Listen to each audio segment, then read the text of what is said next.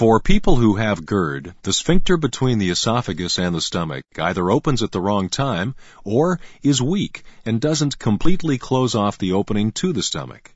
When this happens, stomach juices and food particles can flow back up into the esophagus more frequently than normal.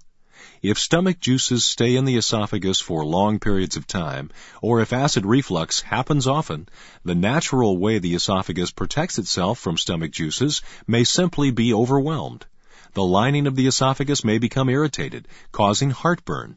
Over time, GERD can lead to bleeding, the formation of ulcers, or scarring and narrowing of the esophagus.